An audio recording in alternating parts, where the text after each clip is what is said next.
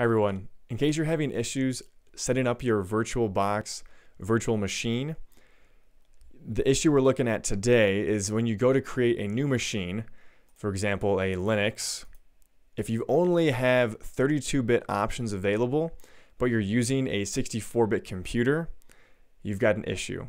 That means that your laptop is likely too old right now and it doesn't have virtualization automatically enabled. In this case, we need to go into the BIOS. On your end, you have to figure out, based on your laptop, what method to use to change the virtualization option within the BIOS. So do a Google search and figure out, how do you get into your BIOS? I'm a Lenovo ThinkPad user, and for me, I need to hold F1 upon startup, and I'll show that to you in just a moment.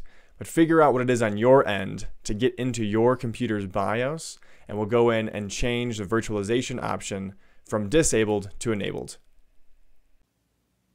To access your BIOS, power everything off, and then upon the start up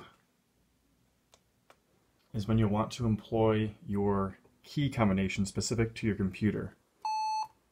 Mine is F1 for this Lenovo ThinkPad. You can start to access it. Now we're looking for any item that's called virtualization. Okay? Be very careful, read the instructions of how to navigate around your BIOS. I know that mine is in security, and then down to virtualization. I have it enabled here. Previously, it had been disabled when I first started. Be sure to change that to enabled. You can use escape to go back to your main menu, and then to exit, you can hit, well for me, here my save and exit is F10. Save configuration changes, yes. Might take a moment to exit, and then your computer should start up with the virtualization enabled.